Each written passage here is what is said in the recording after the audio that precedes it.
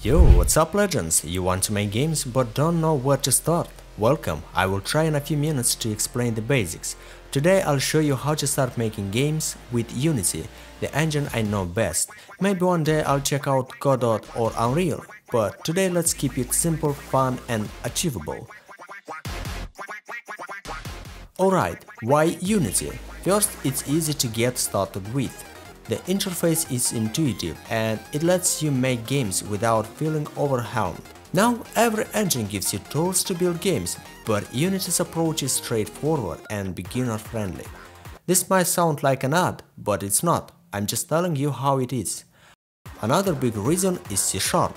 Even if you decide game dev isn't for you after a few months, learning C# is a skill you can use elsewhere, in web development, apps or even Godot, which also supports C#. So here's the plan. Learn the basics of C# first, it won't take forever. What takes longer is learning the framework and tools that come with it. Unity has its own framework, but step by step you'll get the hang of them. Trust me. Unity's community is a massive advantage. Compared to other engines, it's huge and super active. This community has already built tons of systems to save you from reinventing the wheel. Can't model? Check the asset store. Need animations? They're there. Want AI or cars, terrain builders or road making tools? Yup, all there. Some are free, some aren't, and sometimes you might not find exactly what you need. But for beginners, the asset store is like having a helping hand to speed up your learning. Beyond that, there are endless tutorials on YouTube for making systems, games and whatever else you can dream up. The community makes starting out so much easier. Lean on them, it's a game changer. Still watching? If you're this far in, you're definitely interested. So how about a like and a subscribe? It helps me out and keeps you updated. Deal? Creating a game is an entire art, it's not just writing logic. You need to craft an engaging user interface that stands out, especially compared to traditional apps. Then there are the visuals, sprites, textures, 3D models if you're diving into that, and of course, sound effects, music and other stuff. It's like cooking the perfect dish. Everything must come together harmoniously, no extra ingredients, no missing spices. But the real challenge is keeping players engaged for the long haul. That means adding content, updates or even DLCs, all of which take a lot of resources. However, if you enjoy the process, the crafting, the designing, the sharing of your ideas with the community, it's incredibly rewarding. And let's be real, no one truly makes a game just for themselves. Deep down, we all want to share our creations, get feedback and build a little community. Or maybe a big one, around our ideas. I'm not saying this to intimidate you, I want you to be prepared and excited for this creative journey. Here's the truth, to succeed, you have to stay consistent. Everyone goes through hard times, even when it feels like everything's falling apart. Patience and resilience are key, but also have fun with it. If making your game feels like a chore, players will sense that. Your passion needs to shine through, so don't pressure yourself. Make it enjoyable. That's how you create something people will love. Okay, so this is the Unity Hub, where we can create new projects or we can install a new Unity version. We just press here and select what version we want. But I recommend to you just to install only LTS versions. That means that this is a long-term support version. Just press here and activate option that you want for your projects. Let's go back and let's go to the projects. Here we have the button New Project. We press on it and we can choose a template that we want. If we want to make a 2D game, then we choose this one.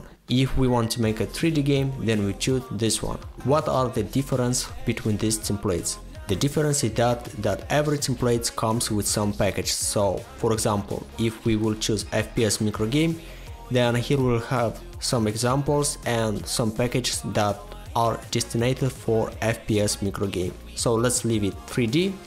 Here we can set the name, where we'll save this project and which organization we will use. Don't worry, this is just your account.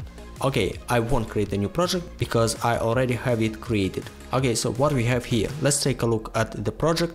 Here we have all the assets in this project, like scenes, textures, 3D models, animations, music, and all the files. So for example, when we create a new project, we have a sample scene. This is the base scene. We can go here and create a new one if we want.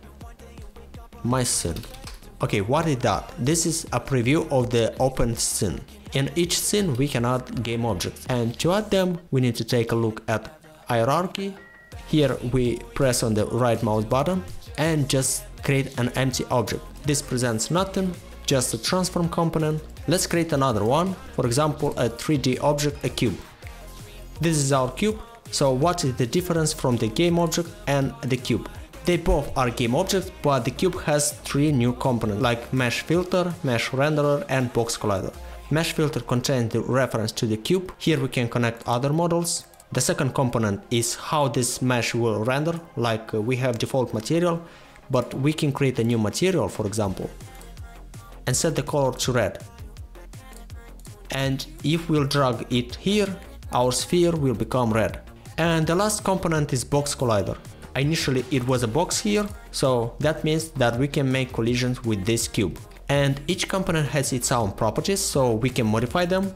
So for example, we modify the bounce of collision, and to test our game we need to press play. And now we are at the game window. So here is the scene and here is the game.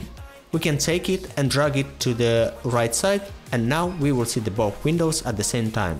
We can modify some properties of camera if we want, like to set a solid color.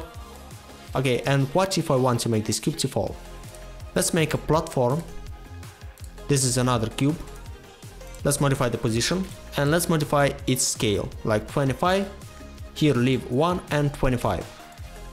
Then choose this cube and we have to add here rigid body. And now if we will press play, the cube will fall. But how we see our red cube fell through this platform? That is because of the box collider. So we need to reset its bounds to match the cube mesh, like 1, 1, 1 and 0.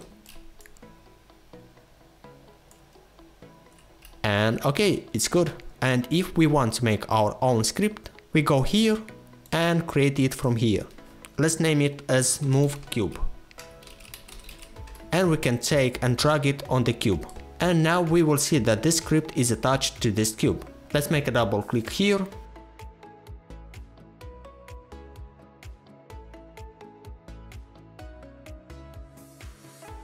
I won't explain everything that you see here. You can find a lot of videos on YouTube and you will understand how this works. Press play. And now we can see that it moves. So that's all. I wanted to show how easy it is to create something inside Unity. Of course I have shown you only the basics, but here we have a lot of windows, a lot of components, a lot of properties that you will learn every day. That's all for today. If you got questions, drop them in the comments. And don't forget, there's a link to the Discord in the description. Let's discuss your ideas and creations there. Thanks for watching and I'll see you in the next video. Stay awesome and happy game dev!